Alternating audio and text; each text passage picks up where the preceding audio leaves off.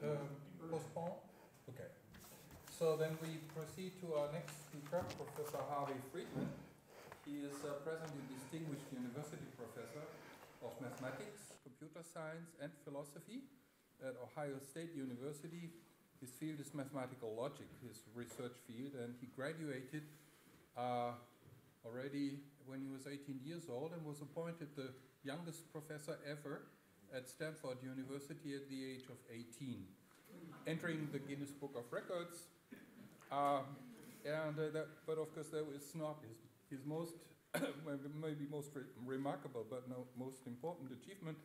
After various stations at the University of Wisconsin, State University of New York at Buffalo, he is anchored since '77 at Ohio State University. And I should also mention that in between, for 10 years, he was professor of music. And he is an excellent piano player.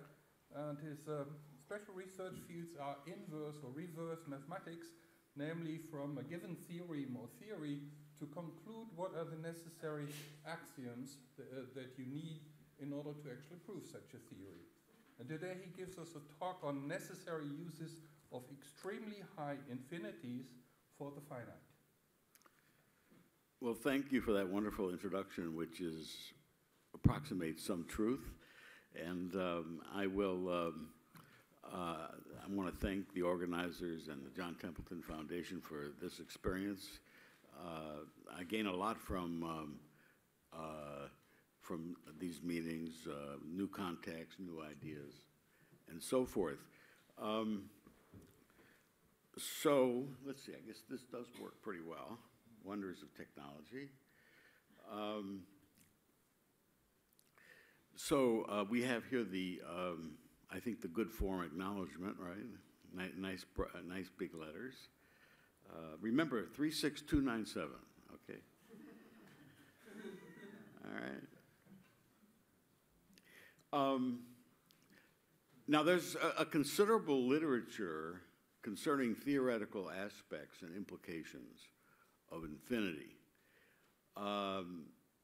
We are optimistic about a future major integration of this literature with the purely scientific literature on infinity, although I think that we're some distance away from this. Some good new ideas are needed, and I have to confess to you that I haven't spent an appropriate amount of effort trying to do this, but I have put it as a higher priority for me because of this meeting. The JTF volume Infinity, New Research Frontiers, Cambridge University Press, came out in 2011, has 5 papers focused on this topic. Infinity is a transformative concept in science and theology, God and Infinity, notes on the concept of the infinite in the history of Western metaphysics, God and Infinity, theological insights from Cantor's mathematics, and a partially skeptical response to Hart and Russell. This is just one place. These, of course, you can get more references. This is more references from the references, and then more references from the references, from the references, and so forth, spoken as a logician, going back hereditarily. Okay? All right. So what I want to talk about is research I've been doing for 45 years in one way or another concerning the unexpected, I'll use a different word, unexpected influence of the extreme finite on the finite. Now, first of all, I noticed after I did these slides that I don't have too much of a tutorial on what the little infinite is and what the big infinite is. A lot of people who are not mathematicians think that there's only one infinity, one at least mathematical form of infinity. But the smallest infinity is the infinity of the whole numbers, the counting numbers, 1, 2, 3, 4, 5, 6, 7, 8. That sounds like a lot of numbers, but this is the smallest infinity in the usual way we look at this. The next one from a non-technical point of view, there's a footnote. Whenever one gives a talk like this, there's a certain amount of benign lying that goes on. Okay, so let me if you come up to me and say, but you forgot to talk about Aleph 1, I will refer to the benign line. So the next step up really is the real line. There are, in the standard way of talking about infinities, there is more real numbers than there are natural numbers, and this is sort of the next natural level. And so forth. There are many other higher levels. And of course, there's the ultimate level, which is the totality, such as it is, of everything whatsoever, which is the most extreme form. And there are things in between. All right. Now, there are uses of infinity, uses of extreme infinity to get information about the finite or the small infinite that are necessary. And this is what I concentrate on. What's really necessary? Without relying on the extreme infinite, we know we cannot make these inferences. We know we cannot make these inferences. We are treating this long-term investigation as preliminary to focusing on any direct integration of scientific and theological aspects of infinity. There's an obvious rough, and I emphasize rough, but suggestive analogy between knowledge about the finite or small infinite that can only be gained through use of the extreme infinite, and knowledge about practical life that can only be gained through use of theology. This is a motivator for this, okay? But we're not there yet to make this, really hard-nosed. But that's in the background. So that's the style of thing we're talking about. In other words, abstract ideas that look totally useless you'd like to see them used in an essential way for the most transparent and simple things. That's what we want to do. And the point I'm making is that this is being accomplished, starting with Kurt Gödel. This is being accomplished in the mathematical realm. All right, but before I can really get into this, I want to discuss some general features of the foundations of mathematics. And besides, independently of this talk, that's good for you to hear a little bit about. Foundations of Mathematics is one of these unbelievably great unexpected successes in philosophical thinking philosophical and scientific thinking that too few people understand too well, and I believe that there are a lot of lessons to learn from it for foundations of other things. So the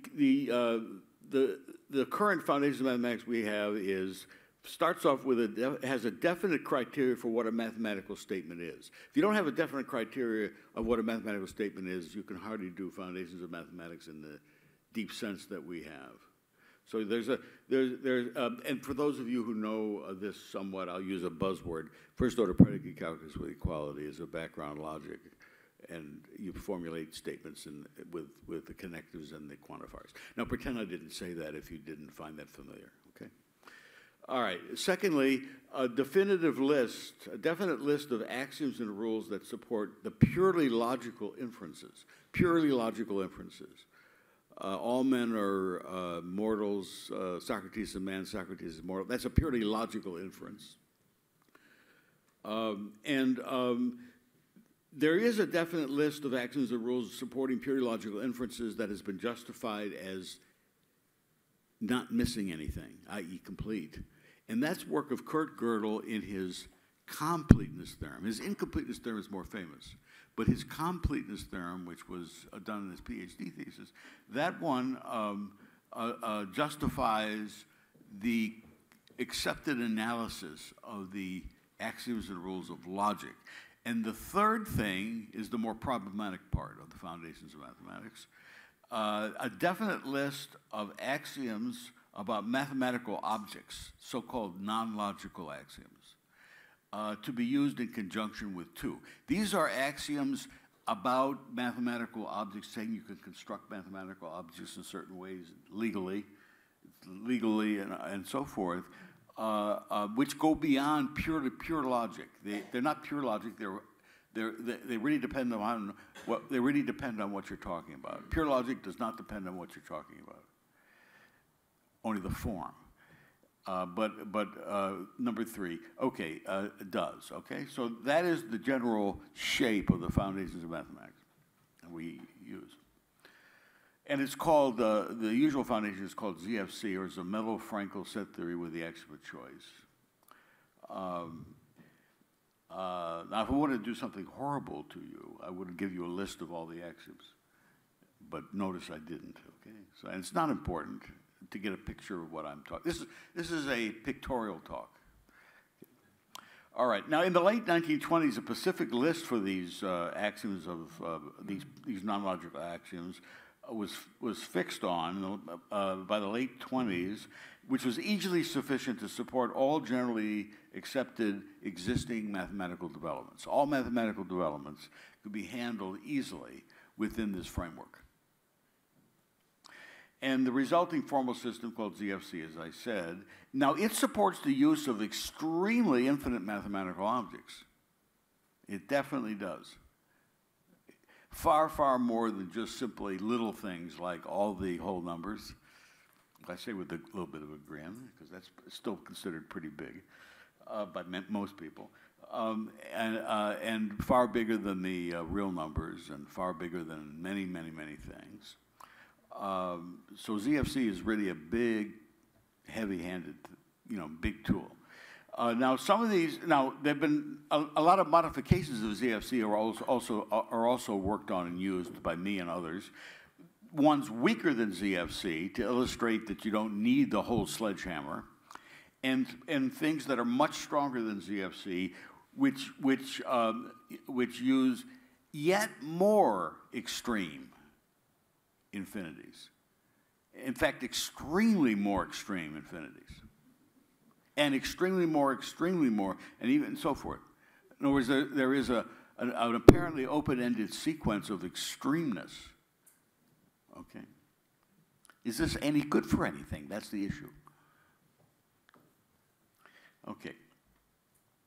Well, to lay the background for this, I should now talk about Gödel's two incompleteness theorems. It's important to remember that Gödel has two incompleteness theorems, and they both are very important to be mentioning.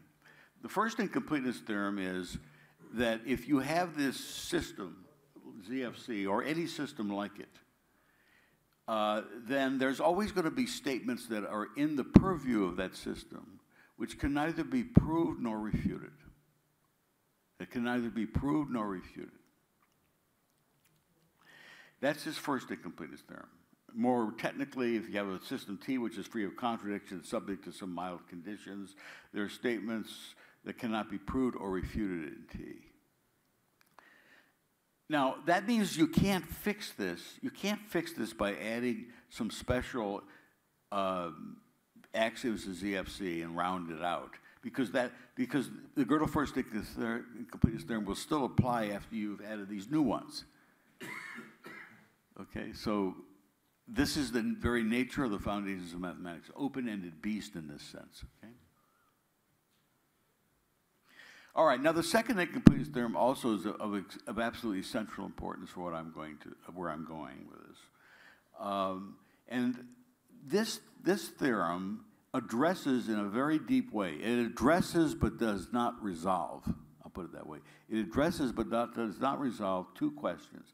One, is ZFC and systems like ZFC free of contradiction? In other words, have we just made an error and fooled ourselves? Have we gone off the deep end and got electrocuted without knowing it by extreme infinities? Have we, right? That's question number one. Question number two, what kind of examples are there of statements that cannot be proved or refuted in ZFC and systems like ZFC? What kind of examples do we have? It's the second question. So Gödel's second incompleteness theorem tells us this. For any formal system T free of contradiction, the statement T is free of contradiction itself cannot be proved in the system. For any decent T, the statement that T is free of contradiction itself cannot be established in T. All right. Now, so the statement ZFC is free of contradiction is not provable in ZFC, and it's almost certainly not refutable in ZFC, because we kind of believe that ZFC is a good thing. And part of being good is it's free of contradiction, and part of being good is also that you can't prove it's not free of contradiction. Gödel gave an example of a statement that's not provable or refutable in ZFC, namely ZFC is free of contradiction. He gave an example of a statement. Now, for a while, that was the only examples around that of any import. Okay. All right, but let me focus on this. We've seen through Gödel that ZFC alone is not sufficient to prove that ZFC is contradiction. Now, however, we can prove that ZFC is free of contradiction if we bring in a yet more extreme infinity. This is where I'm going. If we bring in a more extreme infinity, we can prove that ZFC is consistent. This is an example of how you use extremeness to your advantage. Okay, the background is George Cantor, founder of set theory, pushed infinity to an unprecedented and extreme level by what he calls inaccessible cardinals. An inaccessible cardinal can be used to prove that ZFC is free of contradiction, and ZFC alone is not enough, as we've seen before. So we say that using an inaccessible cardinal, we have a transcendental proof that ZFC is free of contradiction. Can't remove the really extreme thing it uses, which is this inaccessible cardinal. Okay? So this origin of using extreme infinities to prove things about the finite world or small world, relatively small world, starts with Gödel. All right, now what is the extent of these transcendental proofs? Well, there are really only three kinds of examples in existence. One is transcendental proofs that certain formal systems are free of contradiction. That's what we've been talking about, that kind of example. The second kind of example is in the area of descriptive set theory involving rather general sets of real numbers. So this was an area in the first half of the 20th century which was intensively studied, and this area involves sets of real numbers of rather abstract kind, substantially worse than what's called Borel measurable. Now, I don't want to get into too many details, because I think only the mathematicians here will understand this. But nevertheless, there is this area, and then there's other transcendental proofs of a series of statements in finite and countable mathematics involving finite and infinite sets of integers and rational numbers. Now, only those in category 3 are truly compatible in spirit with current mathematical culture, with its emphasis on down-to-earth topics. So without 3, we are in a situation where people can say, I don't really care about extreme infinities because it doesn't bother, it has nothing to do with the things that I'm worried about. Because I'm not interested in formal systems. I'm not a logician. I do real math. And, or I could say, well, I don't care about, the only kind of sets of reals I care about are probably open or closed or F sigmas, G deltas. I don't know if you know what I only care about these rather specific kinds of sets of real numbers, and this rest of this stuff doesn't, I don't care about. It's too abstract. And so therefore I'm immune to this. It's sort of like saying, I come in here and I bake bread and I go home for a living and I put my kids to bed and so forth. I don't really care about this theology. It doesn't affect me. It's a very similar kind of thing. Okay. So let me talk about these new ones, number 3, with an eye on the clock, and I know that we started late and so forth, so I have to go maybe a few minutes. 2 minutes, yeah, I think we started quite late, though. All right. Okay. You had 23 minutes so far. Oh, I have? I just started. Okay. Yeah, no, it feels like you just started. Yeah. Okay. All right. These examples involve graphs. A graph is a set of vertices with some of the pairs connected by an edge. I don't mean a graph in the sense of parabolas. It's about graphs, and it's about cliques and graphs. A clique is a group of people who know each other. Okay, so it's a group of vertices. It's a bunch of vertices that each of which are connected. A maximal clique is a clique where you can't make it bigger. It's not part of a bigger clique. And the study of maximal cliques is considerable. You can find a large Google hit. Now, embedding properties in mathematics are also very common. You know, what kind of embeddings high-dimensional sets have, and so this stuff involves the embedded maximal clique theorem asserts we can find a maximal clique in any of these concrete graphs which has a certain embedding property.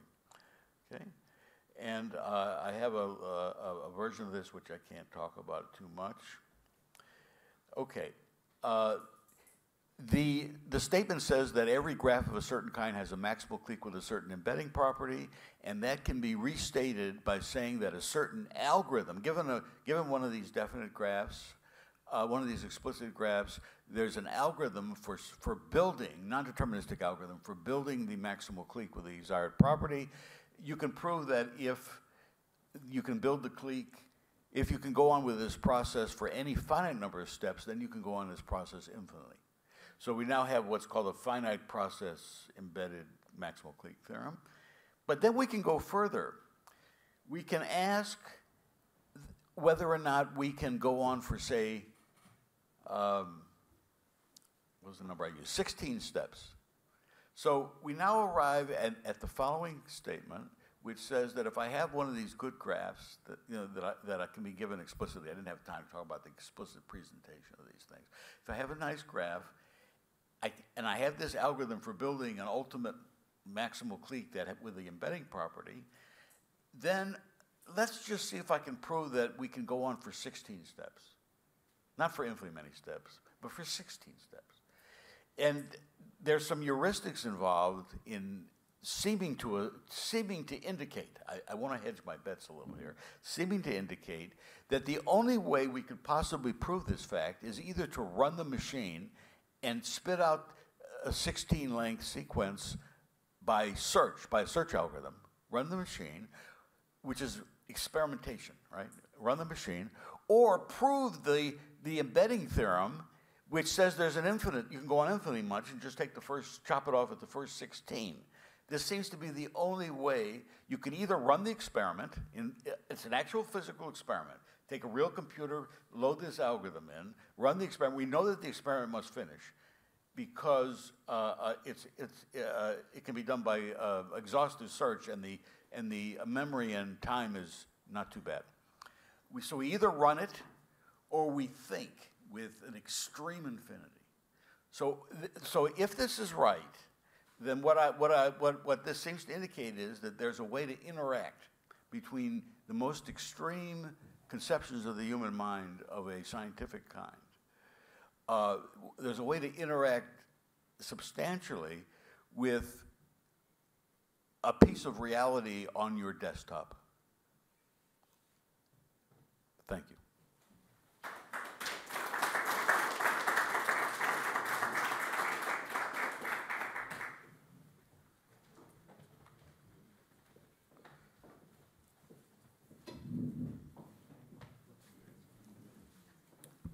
So we have time for discussion.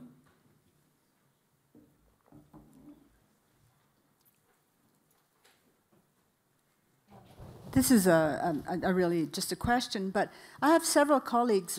You started with the medieval example. I have several colleagues at Cambridge that are working on medieval modal logic.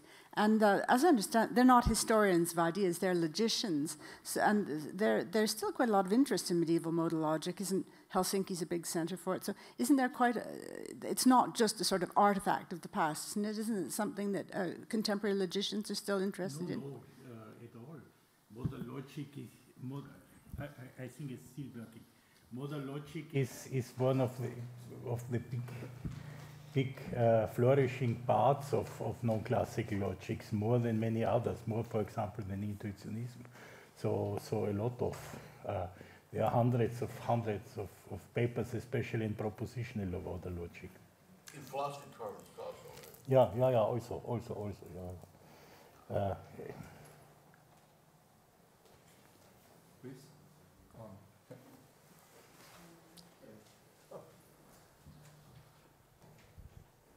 Thanks. I guess my question is I think there's a comment and a question. So the comment is, I think one of the risks of talks like these at a session like this is that there are words and phrases that have very careful definitions in the domain of mathematics and philosophical logic that don't transport over easily into other domains. So when people hear words like intuitionism or there are no strict definitions or discourse has to be object free, I think it's very easy for people to assume, well, it just shows that we don't need to take logic or reasoning very seriously in these domains, and if we run into paradoxes, we just throw up our hands and say, well, the mathematicians told us that that's okay. We don't have to make sense of those things. And I don't think that's what you mean to imply by the talk. So now let me turn this around into the question. So as a philosopher, I would teach first-order predicate calculus with quantification to students, and we do truth trees and truth tables and derivations and so on. And I think all those are actually very helpful. In typical philosophical reasoning, there's worries about vagueness when it comes to objects. There's worries about how we do strict definitions. But if we can set those things aside, is it the case that we're doing something wrong by teaching first-order predicate calculus with quantification to our students? Are we not helping them? Are we taking them further away from the way they ought to think about the process of reasoning? And however you answer that question, what do you think the implications are for thinking about science and theology and the connection between those things? That sounds like a big question, but I don't think it's as big as it sounds.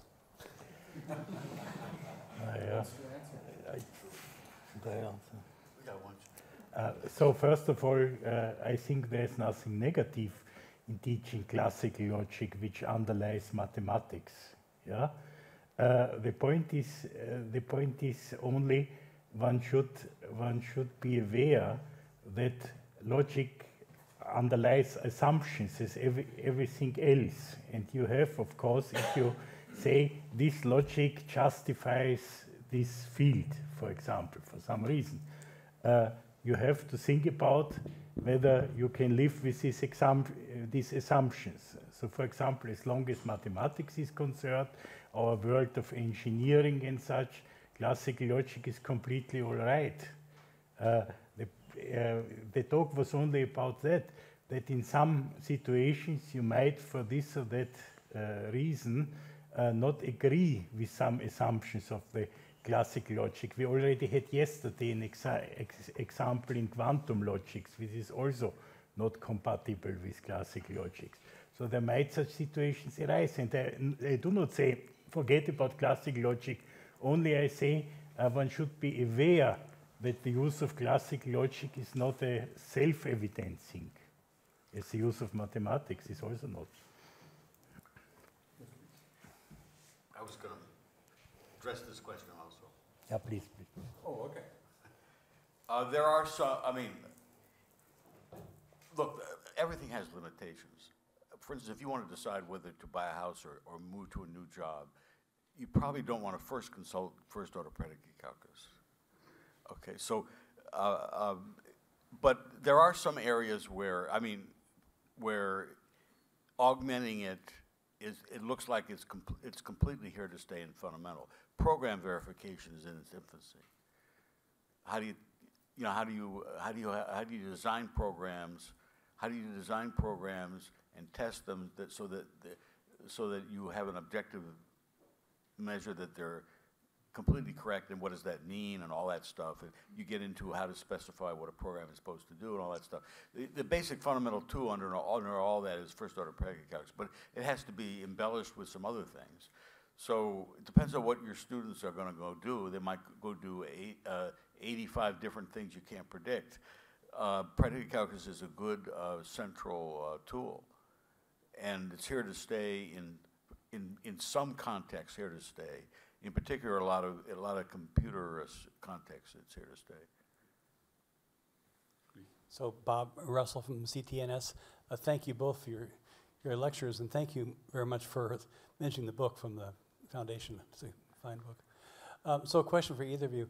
I've got a student who has a PhD in mathematics. He's doing a second degree in theology. And he's exploring the use of fuzzy logic in theology. So he says, instead of just having first order predicate, or even having sort of quantum logic, where you say A and not A are both true, so it's wave and particle, he's saying theological concepts almost require what is called technically fuzzy logic. And I'm wondering if either of you think that makes any sense to you, or what you'd recommend I do in relating to my student about this. Thank you. I wish I was more expert in this, but I think fuzzy logic is among other things that should be considered.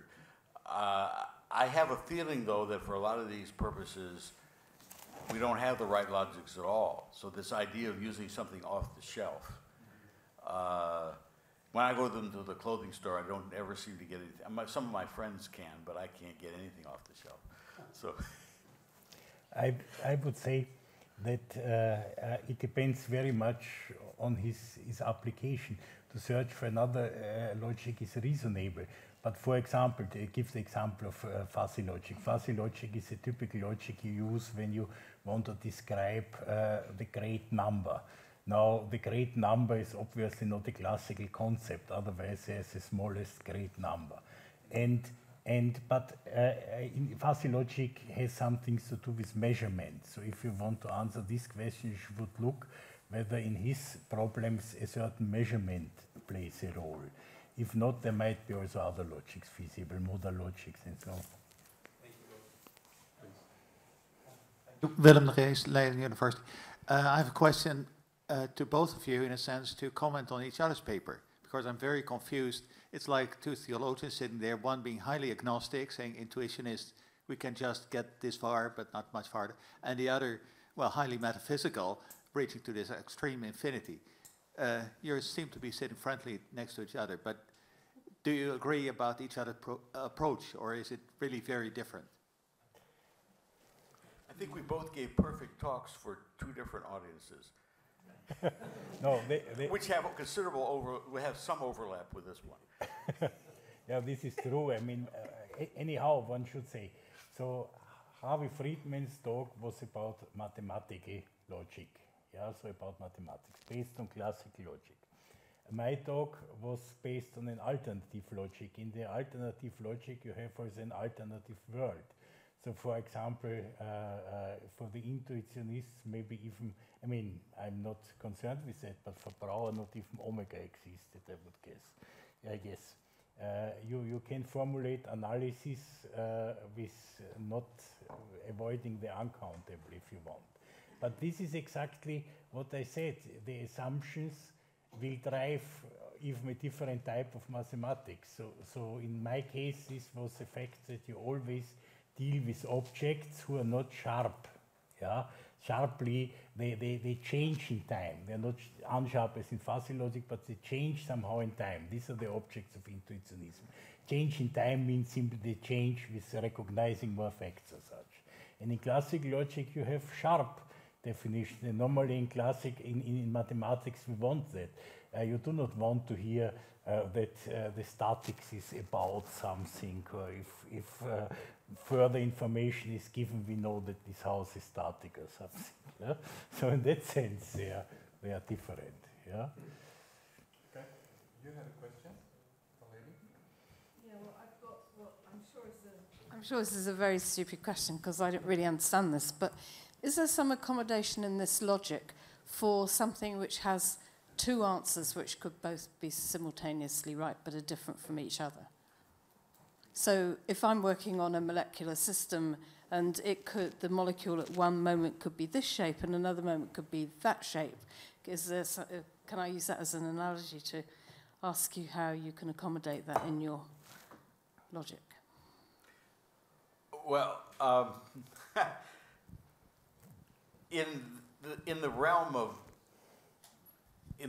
of my talk, that would just be handled in some brutal way, like one is called experiment A and the other is called experiment B, and they have different answers, or something which would not be considered a logic-y answer. In other words, it wouldn't really be a matter. I would deny that as anything. Wearing the hat of this talk, I would just deny this, that your question has anything to do with logic, it's got something to do with chemistry. And your answer? In some logics, this is possible. So, for example, the quantum logics mentioned yesterday has a property that it can be that something is at the same moment here and there. Yeah? So that would be two answers at the same moment. So it always depends, and there's also an important principle in what Harvey Friedman said, namely, it is always so that it is also a question what is part of the logic and what is part of the theory. So you can, of course, balance the things against each other. There is always the issue of what the proper balance is. I mean, you know, people are very conservative. They don't like to fool with their logic much. Most people. Now, it may be different in Austria, but in the USA, I can guarantee you, they like their logic fixed in grade school.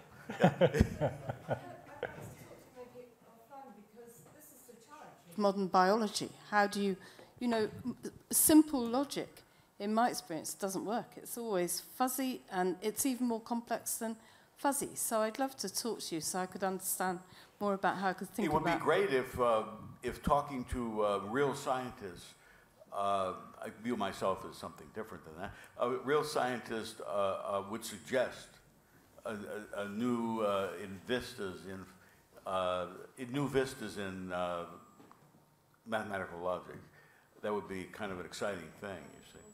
And it is true that in quantum logics, for example, this came from the observation of John von Neumann. I mean, he was not really in physics, but still he had a lot of knowledge about it.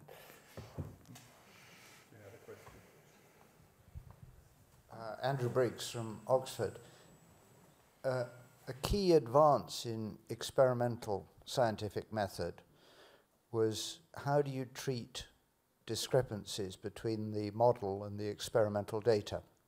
Is the agreement close enough that at least within the scope of that experiment it tends to confirm your theory, or is the disagreement sufficiently big that it tends to disprove the theory?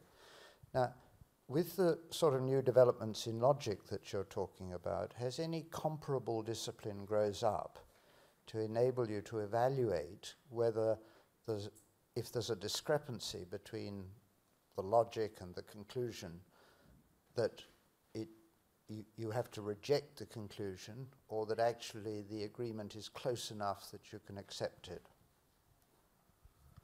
I would say in any logic, you have, of course, a possibility for whatever semantic means to determine that a sentence is not true because a model is not fulfilling as a sentence.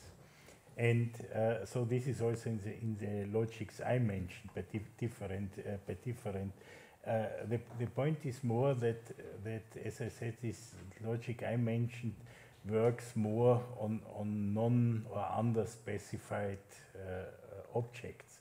So, for example, in classical logic, you could come with experimental things in a fallacy, namely the fallacy that you are forced to formulate the experiment theoretically, to give the objects a sharp definition which it doesn't has and which it do not know, and then you get a result which is blurred by the choice of the definition. So that is the only benefit such types of logic have.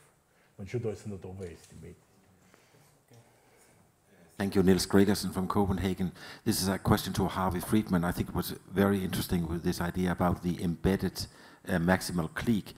I have one question. It seems to me that if you run a computer program and for 16 generations, so to speak, of cliques, of embedded cliques, it seems to me that you will end up with a finite number unless you put in some irrational numbers that will not end. Of course. There's a large number of 16 length paths. Yes. You want to this theorem using the never, never, never, ever land of extreme infinities proves in advance that there must be a 16 length path. You then confirm it by running the computer. Yes. And since it's a good, healthy supercomputer, and yes. you have a week or so to run it, it's out, it should pop. We haven't done the programming to do this, but you know, it should pop out the 16-length certificate. Yes. So that means that this still raises the question about what is the traction, or how do they come together? The notion of the extremely infinite, The idea embedded maximal clique and this computer run simulation. The idea is that if you didn't believe this theorem, and this theorem requires this extreme infinity. If you didn't believe this theorem, didn't believe the extreme infinity, and somebody said to you, is this thing going to kick out a 16-length certificate? You have no way whatsoever of making that prediction without running it. Now, the fact that you could predict something that is a form of confirmation. Thank you. Does that make sense? Yes. So we've used up our 85 minutes on this round, and I thank our two speakers, and I thank the audience for the interesting discussion.